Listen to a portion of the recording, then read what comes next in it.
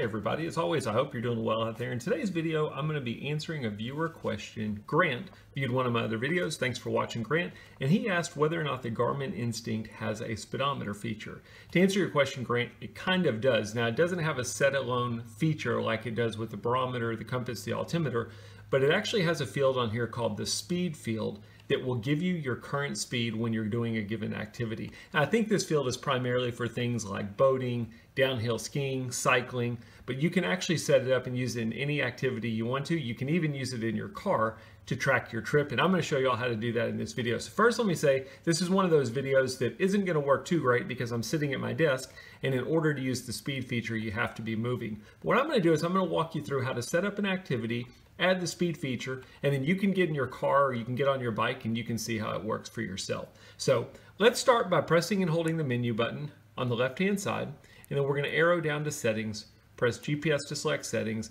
and then we're going to press GPS to select activities and apps.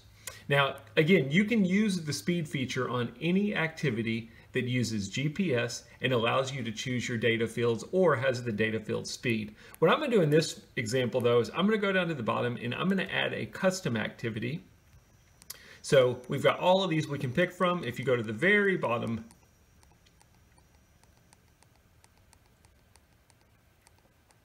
you've got the option for other. I'm going to select GPS to select that. And let's just name this car.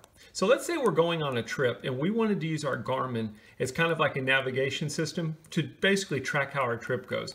How fast are we going? How far was the trip, etc. We can do that. So I've got my activity named, it's called car.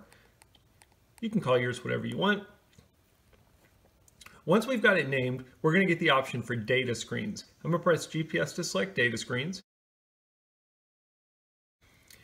Then I'm presented with these various data fields that I can alter if I want to. You'll see we've got distance, we've got heart rate, we've got timer, we've got speed. Speed is the key one. Speed is the one that when we're doing the activity, when we're driving, it will show us how fast we're moving. But we can also edit some of these other ones. I'm going to press the GPS button.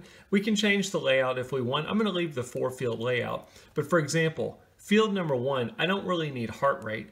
I'm going to change that. And instead of heart rate, let's do a speed field, and let's choose maximum speed. So now field 1 in the upper right hand corner is going to be our maximum speed. That's how fast was the fastest we went during the given activity. Field number 2 is distance, which is fine. That's going to be the total distance traveled during the activity. Field number 3 is timer. Now I don't know that we want timer. Let's choose the options and let's go look at what we can choose instead. I think what I would rather do instead of timer for something like a trip is I would want to do elapsed time.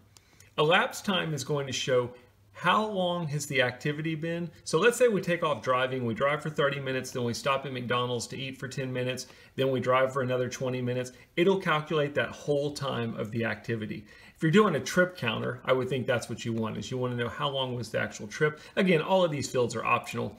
And then finally, field number 4 is our speed field. So we've got our field set the way we want. Let's press the back button. Let's press back again. And let's choose done. You can choose whether or not you want to set it as a favorite. Sure, why not?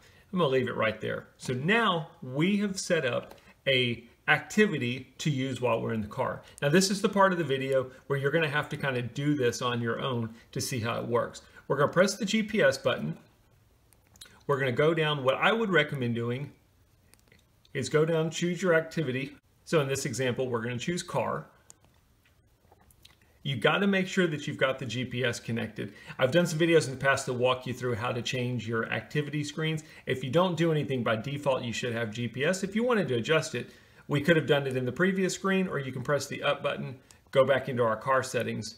And if you go down to the very, almost near the bottom, you'll see the option for GPS. So you can choose whether or not you want regular GPS and GLONASS, or if you just want to change it and use regular GPS, that's fine too.